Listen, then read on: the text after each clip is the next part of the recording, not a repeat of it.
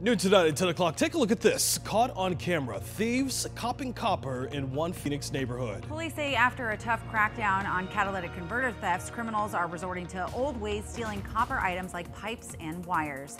Thanks so much for joining us for 12 News at 10. I'm Rachel Cole. I'm Jonathan McCall. Team 12's Adriana Loya has the details tonight on the best things that you can do to protect yourself and your neighbors.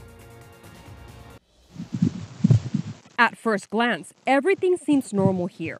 A man walks up to his car that's parked on the side of a road. It's 1 in the afternoon, sunny with a light breeze.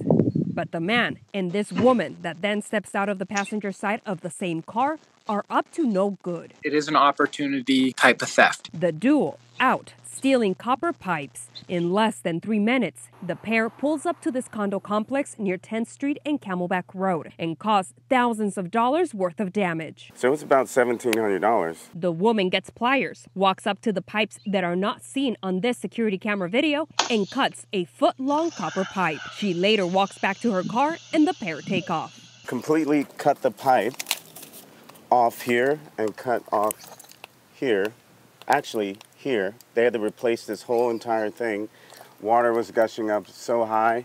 Homeowner Mark Anthony Melonzo, surprised his community was hit. Wow, the people are very bold doing it in the daylight. Clearly the cameras didn't stop them.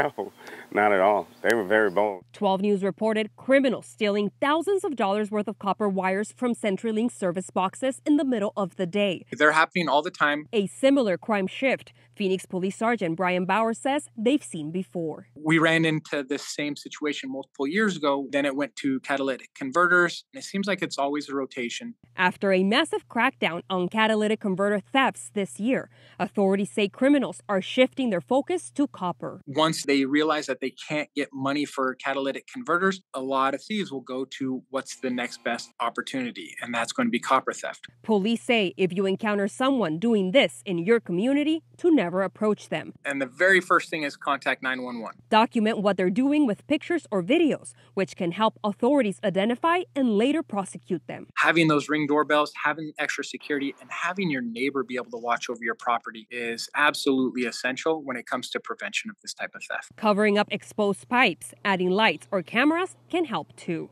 Adriana Loya, 12 News.